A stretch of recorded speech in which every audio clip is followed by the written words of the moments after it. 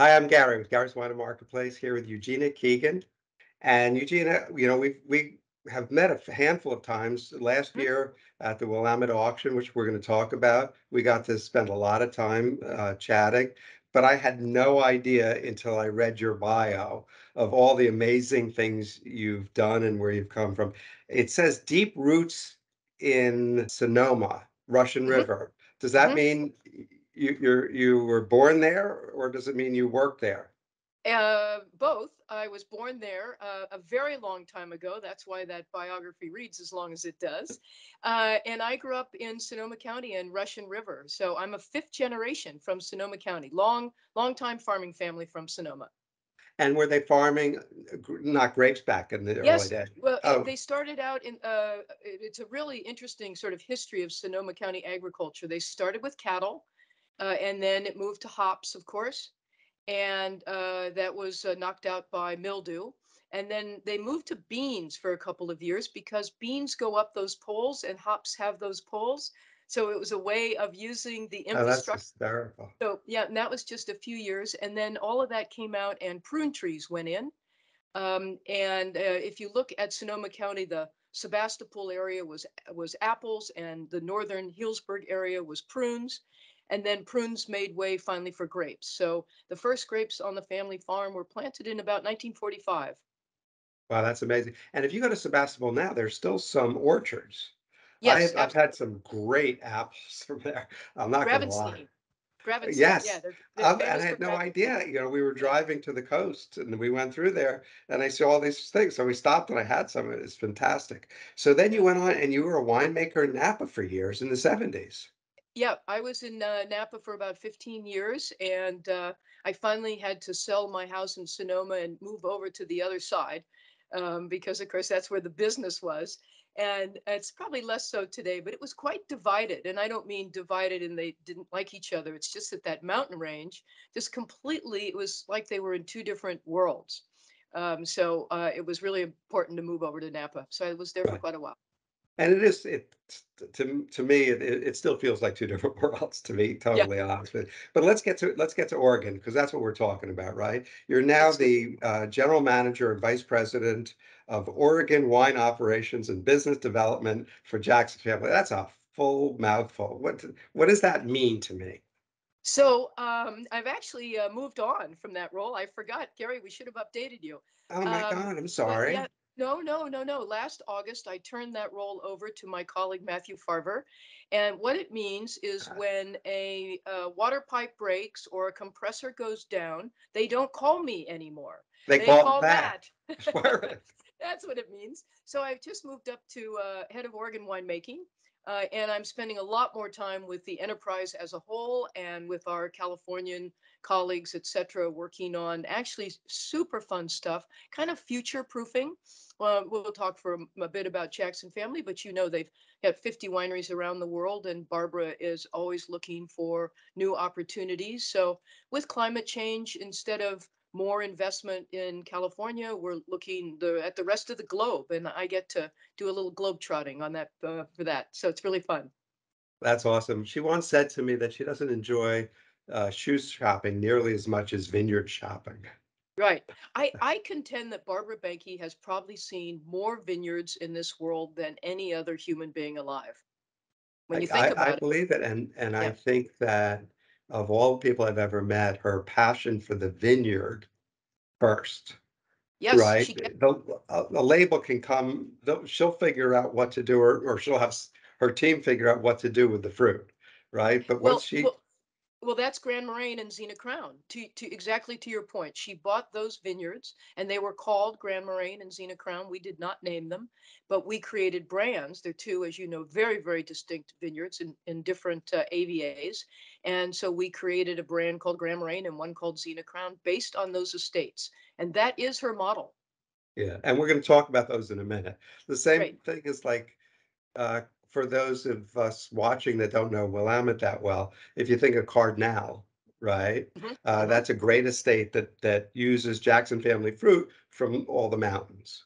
Correct. But then you have La Jolla, that has the individual mountains. They don't Right, blend it as well. I think right. Grand Moraine would be the same discussion as that goes. Yeah. So we're talking about Willamette Valley, of course, and Oregon, and we're in Oregon Wine Month. Uh, Tell us what that means to you and what that means to the consumer. Yeah, several years ago, probably 10 or 12 by now, the governor created May as Oregon Wine Month, which was fun, and there's a nice big long declaration that's signed and, a scroll. But it didn't mean much for a while until the Oregon Wine Board and a collection of individual wineries decided that this was an opportunity. And we had seen March as Washington Wine Month, and they were very successful with a global promotion. And we started really getting together as a community. And so it's a real focus, and it's a focus for distribution and retail, such as yourself, to really highlight the incredible wines of Oregon and the Willamette Valley for this 1 month, and really ask your consumers to come in and experience it with you. I love that. Experience it because it's not one size fits all. And as when we get to some of the labels we're going to talk about, they're so distinctively different, right? Yes, And that's yes. what makes it exciting. It's not monolithic. Uh, No, if not at all. that's they're so diverse. The soils are diverse. The winemaking philosophies are very different, and what ends up in the bottle is very different. I'm going to start with Grand Moraine. Um, and as we talked My right passion before, project. My passion project. because because the Grand Moraine is probably, and don't tell the Napa team, right? If you tell Chris Carpenter, I'm going to be very upset. Grand Moraine is probably one of my single favorite Jackson family properties, as well as Xena Crown. Well, the That good news, Gary, is that they're over in the Cabernet family, and we're over in the Pinot Noir I family. know, So so it's fine. I just like the way you talk about your children, right? This can be your favorite Pinot project, right? You got a deal. So the first thing I want to talk about, but I am going to taste it because the first time I had it was last year. We did a tasting of all Grand Moraine, and we Mhm. tasted the bubble. So this is the Grand Moraine Brut Rosé. Um, Before I got to the winery last year, I didn't, and I'm looking to see if it's not vintage, right? It is not vintage, correct? Oh, no, it is. It's it's I'm sorry, it's disgorged in Yep. 2022. It's 52% Pinot Noir, 44% Chardonnay, and 4% Pinot Meunier. Yes. So what can you tell me about it while I'm opening it? So it was really fun in when we started Grand Moraine in 2013, and of course we were going to make Chardonnay and Pinot Noir. That's what you do in the Willamette Valley. And but we were very convinced. My associate Shane Moore, who's now the winemaker at Grand Moraine, uh, we were convinced that bubbles had a place in the future. And we spent quite a bit of time researching it, which perhaps was the most fun part of the project, when you have to taste a couple hundred wines to agree upon style. And that's what we did. And we decided we were going to do the Brut Rosé and a Blanc de Blanc. And we were going to really give it the attention that great champagnes get. So it's usually 3 years entourage, so that we get those lovely, very fine bubbles that you get the longer I, you leave it. The and Blanc de Blanc stays on 7 years. Yes, you can and see it's the funny, bubbles. you see it, and Yeah. and I remember and we were sitting outside, it was beautiful, and you guys had a food and wine pairing for us, which made it even better. But you look at the color, and it's like that light salmon hue, Mm. and then the bubbles are really fine, and it smells delicious. And you touched on something that is also I wanted to bring up, and Shane Moore. Yes, Shane Moore. Talk of Shane, right? Did I say it Yeah, right? Shane Moore. Yep, you got it Yeah. right. Yep. Uh, Shane and I were the first. I was the first employee on the Oregon payroll, but Shane was already a member of Jackson Family Wines working in Sonoma County. But he's a Pacific Northwest boy. So he had raised his hand early on for any Oregon projects. And once we bought Grand Moraine and Xena Crown Vineyards, he came up to Oregon, and he and I established Grand Moraine and Xena Crown.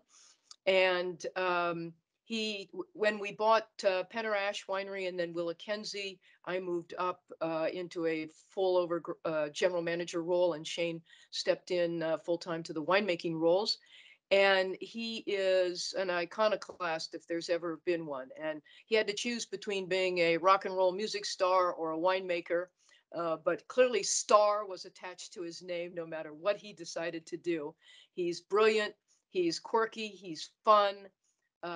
He lives and breathes wine. He does every day. He comes to work with a new idea of something he wants to be doing. And he exudes energy. I mean, Yes. I've met him probably 3 or 4 times now, and we've done a Zoom tasting together 3 years ago. The energy that comes off of him, and the word I think about is the same thing I get in the nose of this wine, and the flavor, character. Yes. Character. He's a Yeah. he's a character, and this Yeah. wine has a lot of character. The the aromatics are, it's kind of that yeasty, you get a little bit of Mhm. yeastiness in it, and you got a little of perfume and like almost like strawberry. But it's finished as bone dry, and it's got Mhm. a great level of acidity. These bubbles are truly as memorable as they were when I had them last year. This is the first time I've retasted it. Um, and talk about limited production. I don't know how many cases you produce, but it's not hundreds. No, we're up to about 1,200 now on Oh, it that. is. Okay. Well, we've been building stock since 2014, and that's allowed us to sort of build every year and build our reserve, so that we can make even a more complex wine as we continue to move forward with that. But it's that real refreshing component that is so important to us. We want that last glass in a bottle of bubbles to be just as exciting as that first glass, which is fresh, and you're starting a celebration when you open it. And but there's a lot of depth in that wine for what is sort of a rosé. It's got just loads of character and depth. It's true. It's character depth. It's food oriented. I mean, you could Hmm. definitely. I can't remember what the pairing was because we had oysters with one pairing, and that might have been the Blanc de Blanc. But it's just it was great with food. The next one I want to mention is the Grand Marraine Chardonnay. Yep. Oops, I don't know if you could see it. Uh, it's the 2019. You want to tell me a little bit about it? Yeah, thank you. I'd be delighted. That's sort of the passion project for Grand Moraine for me. We were pretty, we felt pretty confident that we could make a Pinot Noir of good character and quality. After all, it's a brilliant vineyard, and we had a lot of experience between the two of us. But we also knew that we weren't going to make something mind blowing because there are already so many fantastic Pinot Noirs coming out of Oregon. We were just hoping to hold our head up with the best of them. But Chardonnay was really coming into this new renaissance in Oregon, and we had a big opportunity to make a statement about Chardonnay. I did my Chardonnay stage at Etienne Sauzet Yeah. in Burgundy. So I had some serious background and had longed to make Chardonnay in Oregon because I knew we could get that acid profile that is so important to the longevity and the character of great Chardonnay. So we started out with a very different style than the rest of Jackson family, and they kept poking us, wondering if we'd ever put it in the bottle, because we were leaving it 20 months in the barrel, and that was not customary. But you can see, I think, from the wine, we pick very early. We try and pick, and this is true for Pinot Noir as well, right on the edge of ripeness, because we want to be sure that we're getting lower alcohol and a lot of freshness.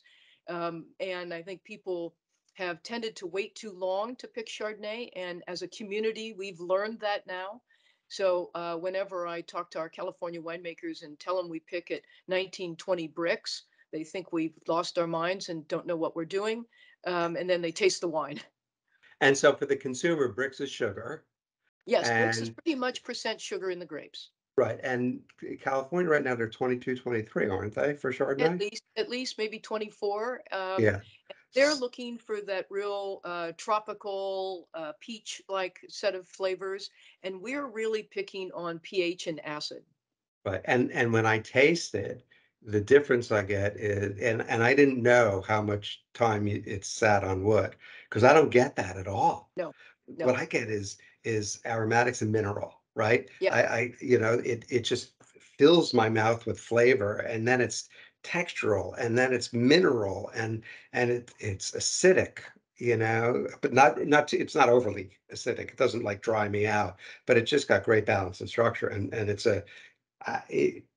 $25, give or take $30. It's a reasonably priced Yep. Chardonnay. Well, Um, we use the puncheons so that we have the bigger container so that there's a good amount of oxidation. And we buy maybe one new puncheon a year, so it's in the 10, 12, 15% depending upon volume. And so it gets that little kiss, but we really are not about new oak. So we don't use oak or alcohol to prop up the wine. right. So that's a good. So puncheon, how big what's the volume of Five a puncheon? 500. They're 500s. 500s, which is how many bottles of wine or how many cases? Boy, I only know it for the barrique, which is Yeah, 25, so maybe right. 75. Yeah, so that's Yeah. the point I wanted to make is a traditional barrique barrel is about 25 cases. Yes. So if you think about the volume of liquid to the barrel, to the wood, whether it's new or 1 year old, you're going to get a lot of that wood to liquid to the barrel. Liquid to the barrel. Right. Right. In this, it's triple the size, so you have triple the liquid.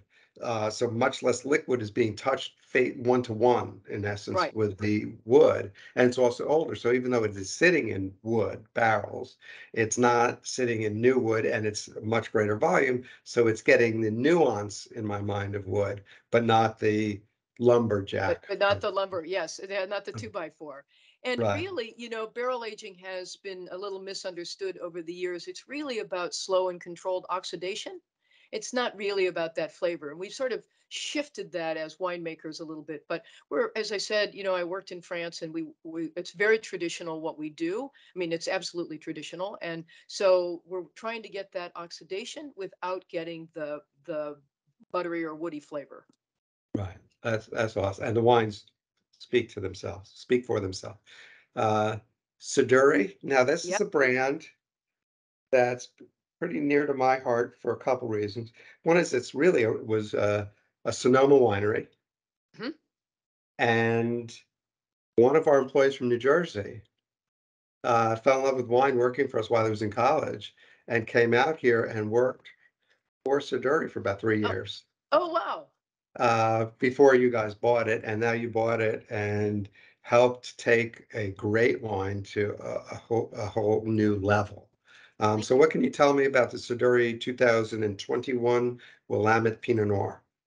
Well, interestingly enough, Adam Lee, who founded Siduri, and the goal was to make Pinot Noir up and down the West Coast. So he went all the way from Santa Barbara, believe it or not, to Oregon. So he started Siduri in 1994 and began bringing in fruit from Oregon in 1995.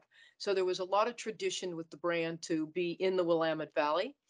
And we have augmented what he was doing, which was primarily out of the Chehalem Mountains, with the Jackson family estate fruit. And I think that that's been the biggest change is the quality of the fruit sourcing. And of course, we're farming, precision farming for a wine like Siduri. So there's more opportunity to blend in complexity and depth because of the fruit sourcing. So there's some Zena Crown in there. There's some Grand Moraine in there. And there's a little Willakenzie fruit in there from that estate. So we're able to choose from all the estates. There's Jory Hills and the Dundee Hills. So it allows us to build in, as a Willamette Valley bottling, a lot of complexity. And where is it bottled? Is it bottled in Willamette now? Yes, yes. We have a winery in McMinnville. We built a new winery, but we built it in an industrial park because that's what it is. And so we grow all the fruit and make all the wine, bottle it in the Willamette Valley. It does not go to California and back. It used to. When Yes, it used to when Adam owned it. You're absolutely when right. He Adam, so when he I took the grapes visited, to because California. my Yep. former employee was working there, so I visited in a harvest 1 year, Yeah. and he had a truck, and they had the dry ice on top. Yep. That's And right. I was like, because I had never seen that. It's got to be, how long have you owned? It has to be 25 years ago, 20 Yeah. years ago. Yeah, yeah, yeah. We bought it in 15. So he was trucking fruit down from 95 to Yeah, 2015. Yeah. it's crazy. So you think about just that little thing that Jackson family can do for a brand Yes. that, and he did a great job getting the brand going, but you've taken it and elevated it because of Barbara's vineyards that she likes to buy. Yes. Yeah, Everything yeah. goes back All the to way that. back to, we all And say it starts in the vineyard, and nobody believes that more than Barbara Banke. oh, absolutely. And to the point of this wine, it's what I would call classic Willamette. It just Hmm. drinks beautifully. It's got great berry flavors, and it's you don't have to think about it. It's screw top. So Yeah, God I was forbid going you to point don't. that out. You can get right God to for, it. God forbid you don't finish it, which is a sin in its own right. But if you don't finish it, it's fine. You just put the screw top on. So what I did though is while you were talking, I Corvined because I'm spoiled. Oh, yeah. Yeah. So this The, is the baby, right? yeah, yeah. This is the Zena Crown Vineyard, 2016. Yep. Yep. These wines age beautifully. So while I have the pleasure of smelling, swirling, tasting, tell us about it. The Zena. Yes, please. Yeah. So the Zena Crown Vineyard is in the Eola Amity Hills, and we don't have the cruise system that they have in Burgundy, but there are blocks on that vineyard that are undisputably Grand Cru. Not the whole vineyard, of course; it could never be like that. But it's the vineyard's in high demand. We have a waiting list for fruit. We try and sell fruit to our neighbors and friends. And of course, the Zena Crown brand, you talk about limited, it's very limited. We're bottling only 300 cases or so of each of those. So the sum is probably 300 cases, maybe 350. Actually, in 16, it was probably closer to 250. We've been inching it up a little bit. And there's a limit to the Grand Cru A plus sites, so that brand has a total limit of what we can do with it. And we get the choice of the all the blocks, which was, we had fun doing that. Not our Some of our friends didn't have as much fun when we were elbowing them out of spots, but we it the wine is I remember tasting it all together one time, all bottlings with a wine writer, and I realized after about an hour those wines are truly profound. It's a word I don't use with wine very often, but they are profound.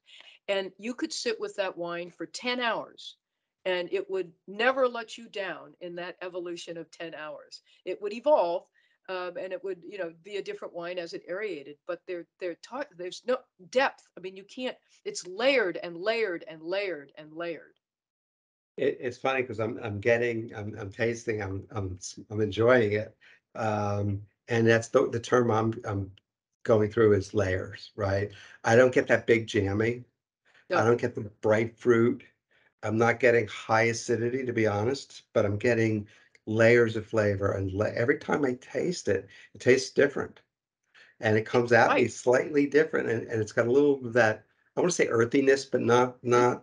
not dark earth, but it's just that soft, almost like dusty earth. Yes. Just great richness. And what I love about that is, sometimes Pinot Noir can be all the way over in the fruit category or all the way over in the sort of Sous-Bois forestry, earthy, and this has all of it. It It, has it all. it's funny. I haven't had it in a long time, but I chose wisely because I said I can't taste 5, 6 wines at this point in a half hour. A, it'll take too long. B, it's too much. But I chose to. This is my choice for tonight's dinner. But uh, it's scrumptious. It's got Yep. everything you're looking for. And then I wanted to put this down, and I want to talk about. I have a surprise here. Uh-oh.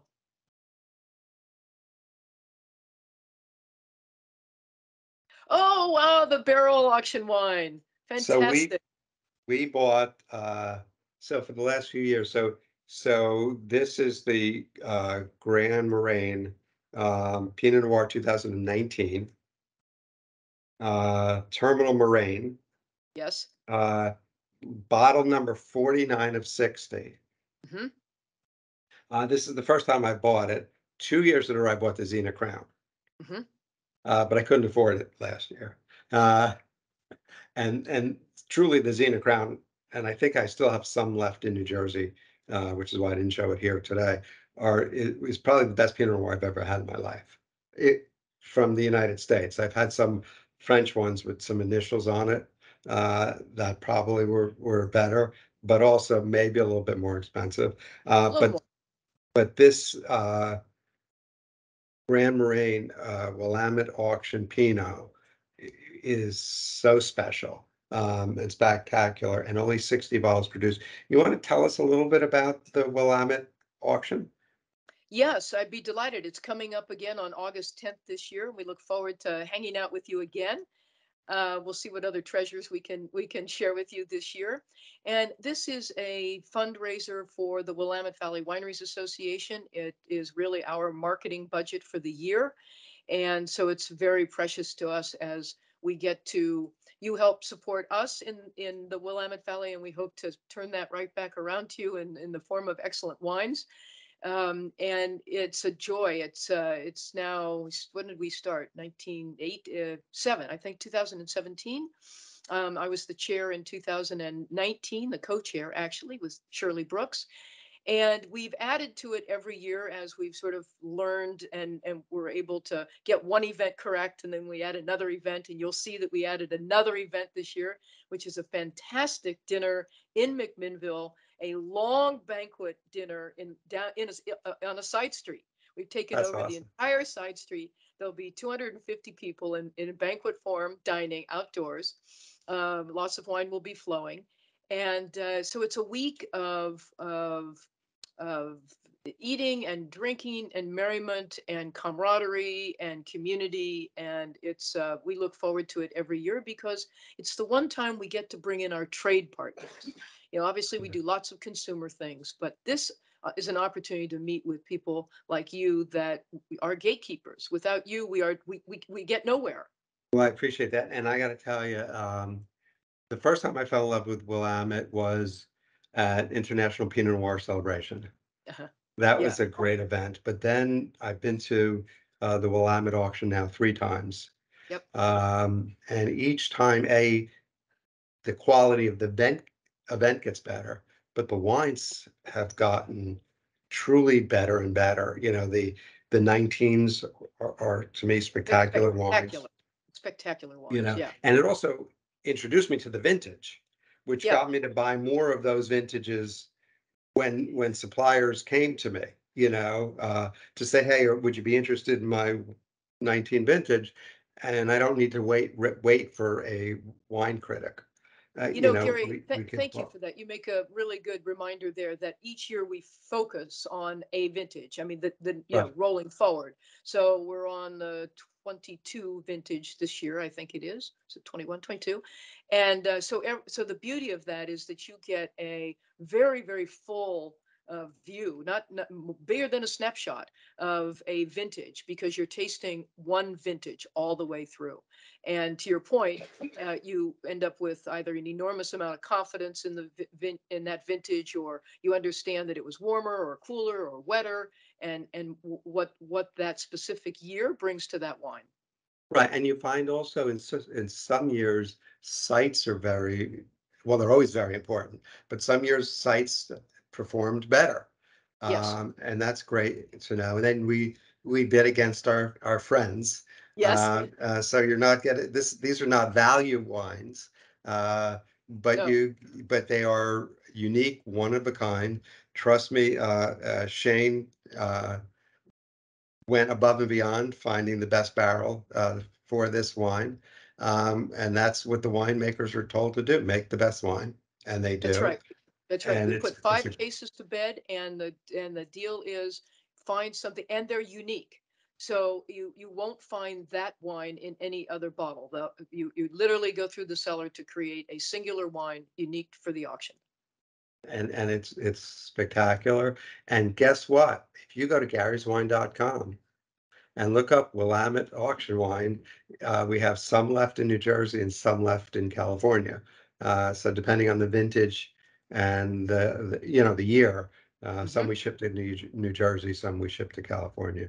Well, But the it's not great not opportunity. fair to it's not fair to keep it all in one state. You gotta spread the love around. Got to share. I think sharing is very important. Uh, I want to I want to, from the bottom of my heart, thank you. I know you're in Tokyo, right? Yes, yes, breakfast time in Tokyo. You had to get up very early in order to do this, and I greatly appreciate it. I'm looking forward to seeing you in August at the Willamette auction, and breaking bread and drinking some spectacular bubbles, maybe to start with you, if I could make a suggestion of what I would be interested in. Consider it a date. Consider it a Uh, date. The time and place will be defined, but yet to be defined. But we'll break out some Blanc de Blanc and we'll get the week started well. that's great. Thank you so much for your time and enjoy, and have a safe trip. Thanks, Gary. Great to talk Take to you. care. Bye now. Ciao.